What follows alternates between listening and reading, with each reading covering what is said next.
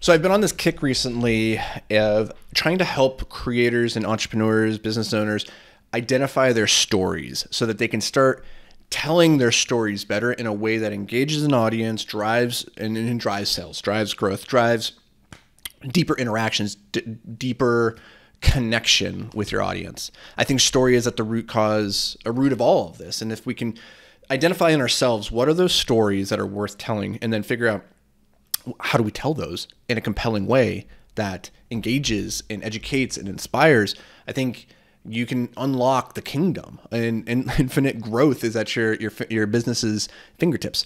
And so I was coaching a student this morning, and it's very interesting how when you're early on in the journey of like figuring out what your stories are, like most everybody knows what their origin story is. Less likely though is that they don't know what their conversion story is, which is like, what is the story that you tell to get people to take the action that you want them to take? And it's not usually just some call to action, but it's usually something predicated on something that happened to you that finally got you to get off the pot and take action, right? So that's your conversion story. But one of the things I'm a big fan of is having your story Bible. I've done episodes on this in the past where you just write down all the different stories from your life, document all the big and little things that you have ammunition that you can pull and use when you go on podcasts or when you're doing talking head videos or you're going and doing a YouTube video, whatever. Like, you have content of which you can take different stories from your life, different experiences, and build connection with your audience, build a bridge of connection that then drives them towards a desired action, right? And when I was working with this student this morning, it was really funny because we are so blind to our own stories because we're living it. You're living your life, and the things that you just take for granted in what seems mundane and ordinary to you is most likely super weird, super compelling to somebody on the outside. Or it is very familiar to the avatar that you're trying to speak to. So for instance, myself, I have ADHD. This is something I've struggled with my entire life. And there's so many different aspects of ADHD that I just take for granted. Like, my girlfriend likes to point out that I think I'm a time wizard, which means I always think I have enough time to get the thing done. I procrastinate, I put it off, and she's like, when I tell her I'll be ready in 30 seconds, what I really mean is 30 minutes. And when she says, are you going to be ready to leave on time? And I'm like, yep, absolutely. And she's like, okay, just remember, it takes 20 minutes to get there, and we need to leave in 5 minutes to have 20 minutes in order to get there. And then I'll show up and I'll be like, oh, we only need 5 minutes to get there because I'm a time wizard. I don't understand how time works, clearly.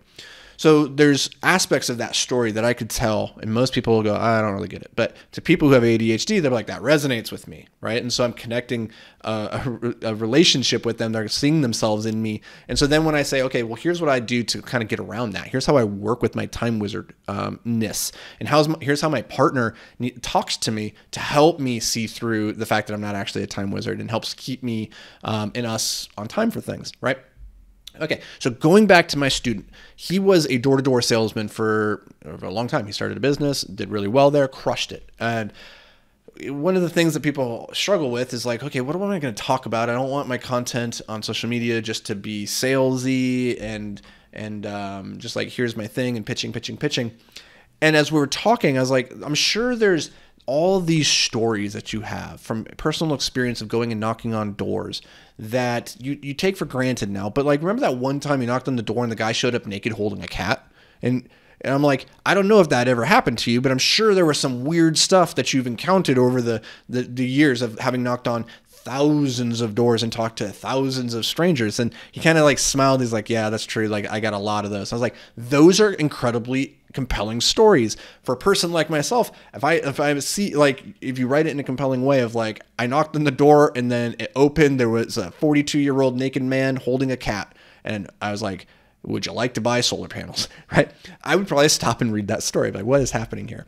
Anyways, one of the things that you can do to combine that compelling hook, that story, along with education, though, is to tie these things together. And as I was talking with my student, he started telling me about how we got on the topic of like all the money that you could ever want is just on the other side of your neighbor's door, but you don't know which neighbor's door it is. So you just need to knock on thousands of neighbors' doors until you find that person. And that's really business in the nutshell, is like pitching more, taking more swings at bat, knocking on enough doors, sending enough cold emails, whatever, like putting out enough content.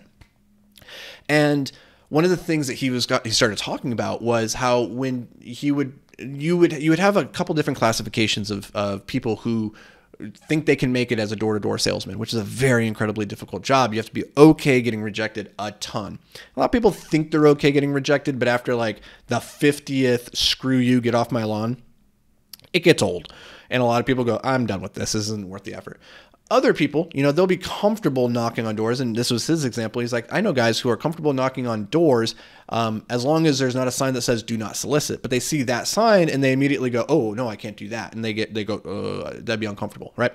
He goes, whenever I see, and this is a fabulous insight, is like whenever I see a do not solicit sign on a door, I don't take that as a no.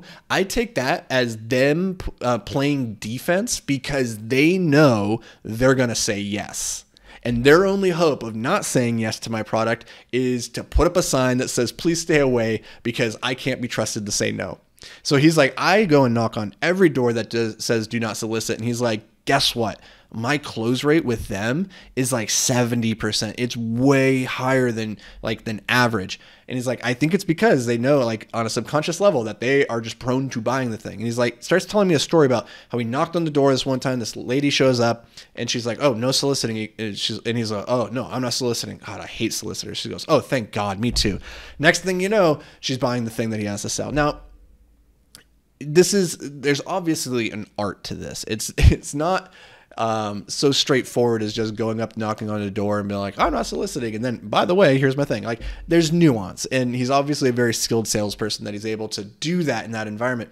But there's something there that in that story that educates, entertains, and it kind of surprises a little bit. And I was like, that's the type of content when you create that, it will stop people in their tracks. And I'm sure as you're listening to this right now, you have these stories that you just take for granted because it seems so duh to you, seems so obvious that it doesn't bear mentioning because it just seems so obvious. But I promise you, to your audience, to the people that you're trying to connect to, it will either not seem obvious or it will seem familiar and comfortable. And in either case, it is a win.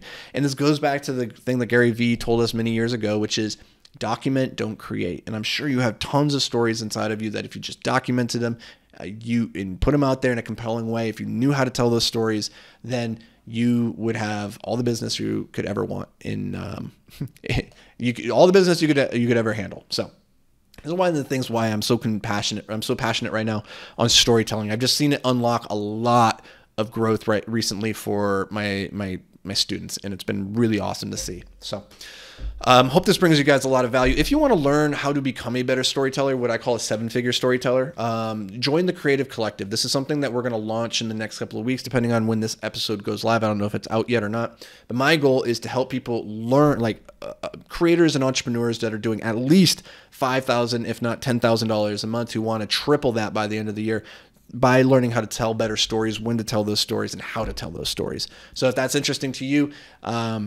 respond, leave a comment, say, I want to get on the Creator Collective waitlist. We'll see if you're a good fit for it. And hopefully you are, and we can scale to the moon together. That'd be amazing. But it's a closed community. There's a lot of content. There's going to be one-on-one coaching. There's going to be group coaching with me. I'm sorry, not one-on-one coaching, but there's going to be group coaching with me so we can go through your story, help you refine it, tell it in a better way so that you can grow your businesses. So that is my goal for you. I hope you guys got some value out of this. As always, thank you for being here. I'll catch you guys around the bend here tomorrow. Don't miss it, or do, but I'll miss you. Anyways, that'll do it for me, guys. Stay hyper-focused, my friends.